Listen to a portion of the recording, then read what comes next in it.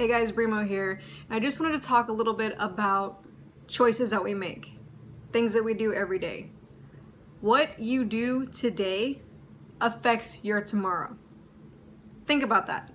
What you do today is going to affect you tomorrow, or next month, or next year, or the next 5 years. If you want to lose weight and get in shape, then you need to get your butt to the gym today.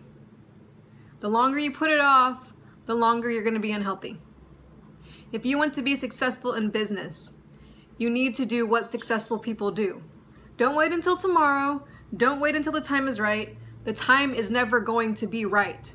You have to make that move. You have to make that change. You need to get up and do something about it. If you don't, you're going to just keep replaying the same life over and over and over again. Doing the same thing and expecting different results is the definition of insanity. Are you insane or are you smart?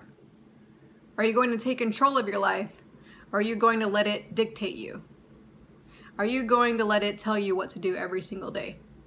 Are you going to get up every morning and go to a job that you dislike?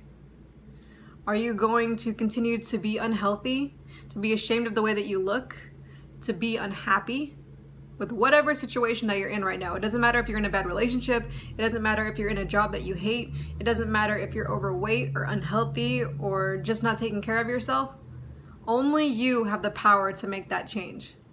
And the longer you sit around and play victim and say, oh, boo-hoo, woe is me, the longer that nothing is ever going to change.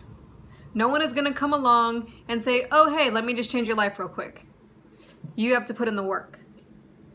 Are you willing to do it? That's up to you.